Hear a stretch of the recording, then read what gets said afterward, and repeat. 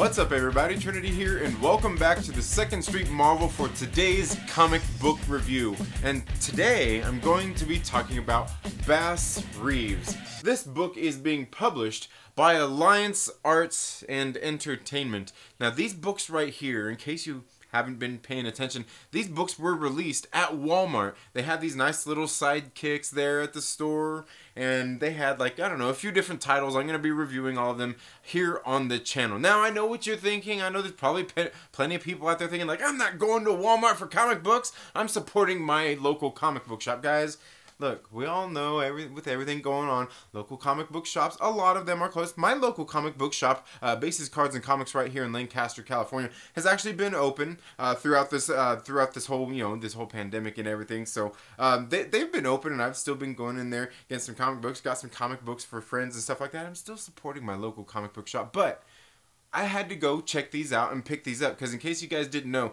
these books were kind of released, I believe they did a lot of these through Indiegogo.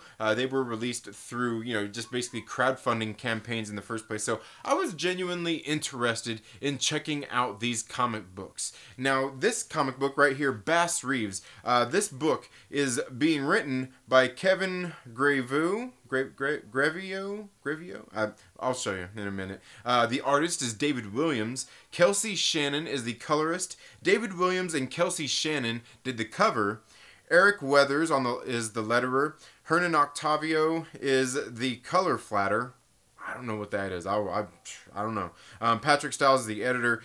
Chris Kendrick is on design and layout. I'll go ahead and show you those names right there at the beginning of the book, and you can go ahead and see a little bit of that book right there. See some of the art there on the opening, and what we find is there's looks like there's a stagecoach robbery or something. We see we flash to a scene later where there is the local judge there is getting ready to go tell. He's having a conversation with the local pastor as they're getting ready to go tell basically a widow that her husband has been killed in the line of duty. And that's when we flash to this scene of these people who had just pulled off this robbery as they're there kind of, by a campfire at nighttime, with their loot. And they're there sitting there talking about their score and everything. They're all kind of talking about, maybe laying low because somebody's going to come after them. It's going to be old Bass. And they kind of go into like these little tall tales talking about old Bass Reeves here in the book. And I don't know, it's pretty funny. They kind of go in there into all these little stories, just sitting around the campfire. I don't know. I thought it was kind of funny. And then next thing you know, he's there and he captures them. he's and that's where we see him kind of step in. It was pretty cool. That pretty funny, all the little setup. But then we flash forward later here to this scene in the courthouse here where there's this guy on trial. Basically for having it's times during Prohibition, and he has, I don't know, I think he had some alcohol that they had caught him with, some moonshine maybe. And so anyway, what's going on is the judge was actually talking about wanting. That's what he was talking about with the Reverend. Was he wants to find a new sheriff in town. Somebody that he can appoint to come in and help him sort of. Patrol the more savage lands out there with the Indians and everything, because they have no way of communicating with them and things like that. And then in comes Bass Reeves here, and so basically what happens is the judge ends up meeting with Bass Reeves, and kind of makes him an offer. You can see right here they're having a little conversation. Kind of makes him an offer, saying, hey man, I would love somebody like you on my staff, so I could put an end to, or not an end to everything, but just like, kind of make things, smooth things out within the community between their small town and, just like the natives and things like that. And, and also in tracking some of these criminals and things like that, because Bass Reeves is kind of, it seems like he's a bounty hunter, and he goes out after bounties. So very interesting stuff. He goes home, and Bass Reeves goes home, has a conversation with his wife. He's got a family, he's got kids and everything, and they have, we kind of really get introduced to the family here. Like all this stuff in here was really good. And then we can see here, and I'm kind of showing you some of the art in here that's going on. He's got his one of, I believe is his youngest son, who's just really so into his father and what he does. You know, wanted to be a gunman, a lawman, and everything. So just this book was really good, really interesting. The way it started out, I liked the setup, the story, and everything. The art in this book I thought was actually pretty decent. I will say it was $4.98. It was $4.98 here, and I believe there was 24 pages. I believe it was 24 pages of art, which seems kind of like an industry standard. Seems like most of them are, you know, like 21 pages or so, and then, you know, it's $3.99. There's a couple extra pages. I don't know, but altogether, I actually thought this book was pretty decent, and I'll probably, you know, pick up the rest of them as well, and bring some reviews on these here. On the channel, and this one is, you know, it says season premiere right up here. We got the, you know, it was a season 1, episode 1. So, and I'm not sure how many are in here. If there's 5 in here altogether, I've got to say these books are actually pretty good. Now, I will say the same thing I will say about all of these books is what I do not like about this is right here on the cover they put these stickers on there.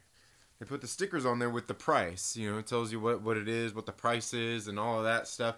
They put those stickers on there, and they've got it right back there. They got the price on the displays there at the store. They've got it right on there. And so basically, you know, now you've got this this nice comic book here, ruined. I wouldn't say it's ruined, but you know, I mean, like, come on, you would get this sticker on here. Now you got to try to take the sticker off. Now I do have to say that the sticky on them isn't so bad. I mean, you can get it off of there relatively easily, as you can see. But I mean, like, come on, like, you got the price on the book. The price is on the display at the store. Nah, I don't really think there's any need for doing all that. Come on, guys, these are comic books. Get with the program, man, right? Anyway, I'd say that's really the only real negative about any of this, to be honest with you. Now the other thing is these books were originally released as crowdfunded projects on like Indiegogo, I believe, and that's one thing I think is kind of cool about these, because these were only $4.98. If you go to a lot of those campaigns and everything, when the indie creators are on Indiegogo, Kickstarter, and things like that, it's all good. I'm okay with supporting some of those indie creators. I've done some of that here myself with quite a few different campaigns and stuff out there. The one thing is like you're getting something different. You're getting a different quality book. It's not, you know, your Marvel, your DC, your Image. It's somebody putting together their own books. And normally when you do them, you pay X amount of dollars for the comic book, and then you have to pay shipping, which can, you know, range in price depending, I don't know, on shipping rates or whatnot, whatever they charge for that. And a lot of times, you know, they'll send them in nice little mailers and stuff like that, Gemini mailers.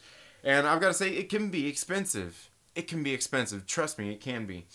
So these, I gotta say, these, for the value for what you're getting here, $4.98. You just got to go to your local Walmart to pick it up. That's the one thing. I guess that's the ultimate one thing that you have to tolerate, is going to Walmart to pick up these books and spending money at Walmart. I know how a lot of people feel about that as well. I totally get it. I totally get it, and I totally understand. And I totally understand anybody out there who feels like going out and buying these books is bad and might affect their local comic book shop. I actually kind of feel a little bit differently about that. I don't think there's any harm in this, because am I going to supplant my local comic book shop for Walmart to go there and all that? Nah. No, like, Marvel puts out books there already. They have been. DC's been doing some of that stuff too.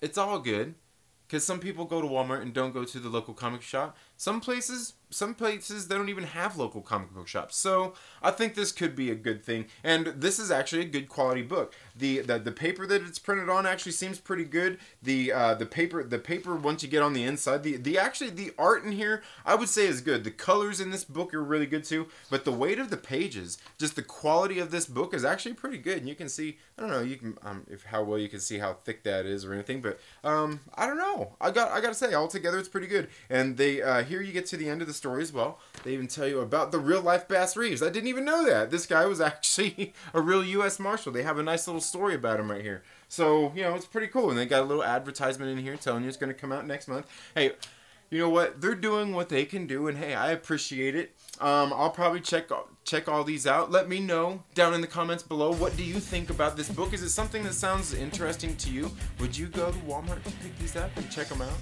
Let me know what you think down in the comments below. That's all I have for this video today, folks. Thank you all so much for tuning into the 2nd Street Marvel. If you haven't already, please make sure you subscribe, click the little bell, and all of that good stuff. If you like this video, give it a thumbs up. If you don't, give it a thumbs down, whatever. I'm not going to force you to do anything here. But while you're at it, make sure that you share with a friend. I am going to ask you to do that. Make sure that you share with a friend and invite them to come hang out with us here on the 2nd Street Marvel. You all have a very good day. Have a great rest of your week. Go and read some awesome comics, and we'll see you in the next video. Later.